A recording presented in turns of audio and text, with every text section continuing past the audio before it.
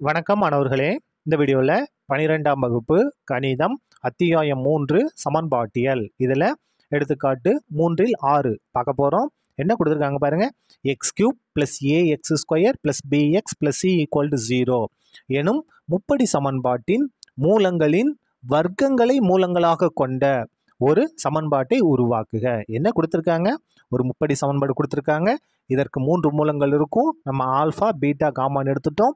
நம்ம புதுசாக ஒரு சமன்பாடை கண்டுபிடிக்கணும். அந்த சமன்பாட்டோட மூலங்கள் எப்படி இருக்கு பாருங்க. இந்த சமன்பாட்டின் மூலங்களின் வர்க்கமாக இருக்கு. அப்போ நம்ம என்னன்னா alpha square வர்க்கம்னா alpha square beta square gamma square இந்த மூலங்களை உடைய ஒரு சமன்பாட்டை நம்ம உருவாக்கணும். சரியா? இப்போ பாங்க, நம்ம இந்த மூலங்களோட கூடுதல் பெருக்கல் பலன் எல்லாமே தனித்தனியாக நம்ம கண்டுபிடிச்சிட்டு வந்துடுவோம். முதல்ல பாருங்க 1, அதாவது மூலங்களை தனித்தனியாக கூடுதல் என்ன? Alpha plus beta plus gamma கூடுதல். அப்போ மைனஸ் x² கெழு பை x⁻3 சரியா?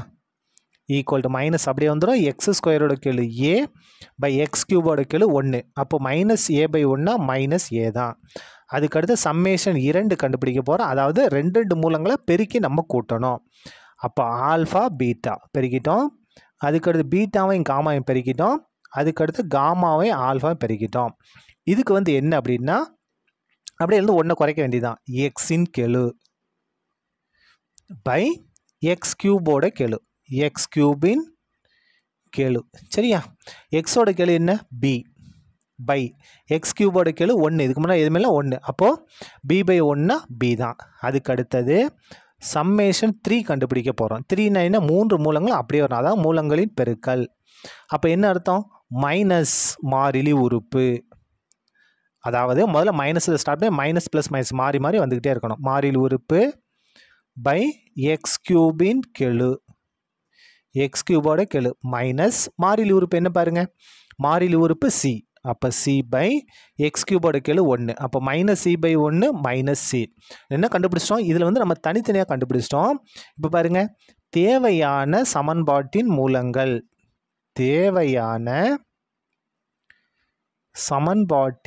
மூலங்கள் நமக்கு ஒரு சமன்பாடு வேணும் இல்லையா?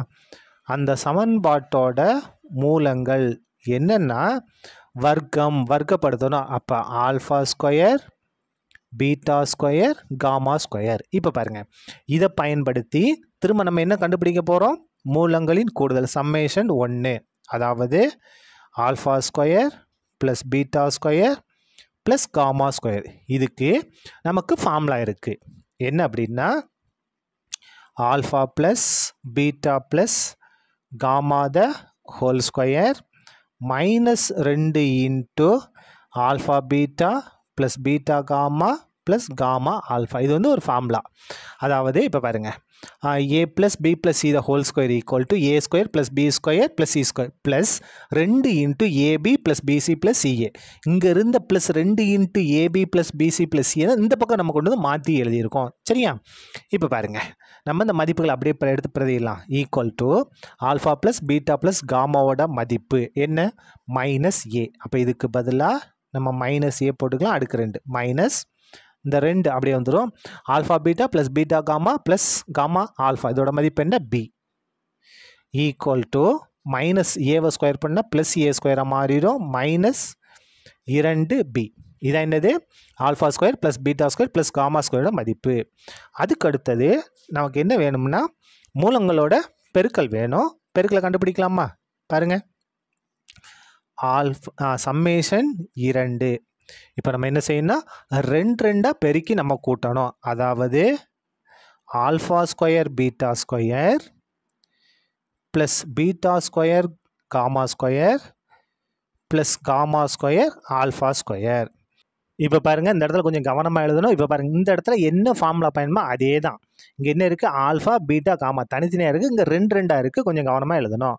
அப்போ இந்த இடத்துல என்ன வரும் பாருங்கள், ஒவ்வொன்றா இருக்கா? அப்போ இங்கே இருக்கிறது ஆல்ஃபா பீட்டா, அதுக்கடுத்தது பீட்டா காமா, அதுக்கடுத்தது காமா ஆல்ஃபா அடுக்கு 2. அதுக்கு அடுத்தது -2 இன்ட்டு இப்போ பாருங்கள் 2 2 alpha beta beta gamma gamma alpha இருக்குது. அப்போ இது 2 2 எழுதணும். எப்படி ஆல்ஃபா பீட்டா பீட்டா காமா கவனமாக எழுதணும். Alpha beta into beta gamma plus இப்போ beta gamma gamma alpha beta gamma into gamma alpha plus gamma alpha into alpha beta ப்ராக்கெட்டை கரெக்டாக close பண்ணி கவனமாக எழுதுறங்க பாருங்கள். ஆல்ஃபா பீட்டா அதாவது இது ரெண்டையும் சேர்த்து எழுதணும். இது ரெண்டையும் சேர்த்து இது இப்போ அதே தான். இது ரெண்டையும் சேர்த்து எழுதிட்டோம். இது ரெண்டையும் சேர்த்து எழுதிட்டோம். இப்போ இதையும் சேர்த்து எழுதிட்டோம். சரியா? இப்போ பாருங்கள் equal to alpha beta plus beta gamma plus gamma alpha மதிப்பு நமக்கு தெரியும். இங்கே இருக்குது பாருங்கள் என்ன பி. அப்போது இதுக்கு பதிலாக நம்ம மதிப்பு மாற்றிடலாம். பி அடுக்கு 2 இருக்குனால 2 -2 இதில் பாருங்கள் இதுலேருந்து ஒரு ஆல்ஃபா பீட்டா காமாவை நம்ம பொதுவாக எடுத்துருவோமா? ஆல்ஃபா பீட்டா காமாவை நம்ம பொதுவாக எடுத்து ஆல்ஃபா பீட்டா காமா பொதுவாக எடுத்துரும். அப்போ இங்கே என்ன இருக்கும்? பீட்டா மட்டும் இருக்கும். ப்ளஸ் எதை நம்ம வெளியே எடுக்கிறோம்? ஆல்ஃபா பீட்டா காமா வெளியே எடுத்துரும். அப்போ உள்ள என்ன இருக்கும்? ஒரு காமா மட்டும் இருக்கும். ப்ளஸ் ஆல்ஃபா பீட்டா காமா எடுத்துரும். உள்ள என்ன இருக்கும்? ஒரு ஆல்ஃபா மட்டும் இருக்கும். Equal to be square -2 into alpha into beta into gamma அதோட மதிப்பு பாருங்கள். Alpha into beta into gamma அதோட மதிப்பு -c மாற்றிக்கலாமா? -c into alpha plus beta plus gamma மாறி மாதிரி இருக்குது. அப்போ என்ன இருக்குது? ஆல்ஃபா பீட்டா காமா தான் இருக்குது. எல்லாமே ப்ளஸில் இருக்குது. ப்ளஸில் இருந்துச்சுன்னா அதோட மதிப்பு -a எழுதிடலாமா? பாருங்கள் -a equal to be square minus plus ப்ளஸ்ஸே minus -2ca இதான் என்னது? மூலங்களோட கூடுதல். அதாவது 2 2 பெருக்கி நம்ம கூட்டி வர்றது. அதுக்கு அடுத்தது மொத்தமாக பாருங்கள் சம்மேஷன் 3னா இந்த 3 மூலங்களையும் ஒன்றா பெருக்க போகிறோம். மூலங்களின் பெருக்கல் கடைசியில் வருது. என்ன?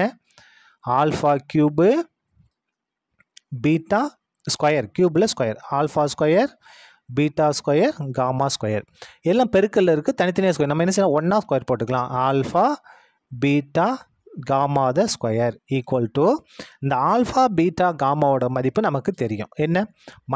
-c alpha into beta into காமாவோட மதிப்பு -c அப்படியே எடுத்து மாற்றுங்க. இந்த இடத்துல -c அடுக்கு 2 அப்போ -c ஸ்கொயர் பண்ணிட்டோம்னா என்ன ஆயிரும்?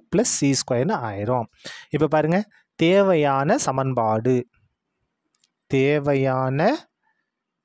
சமன்பாடு எழுதிடலாமா?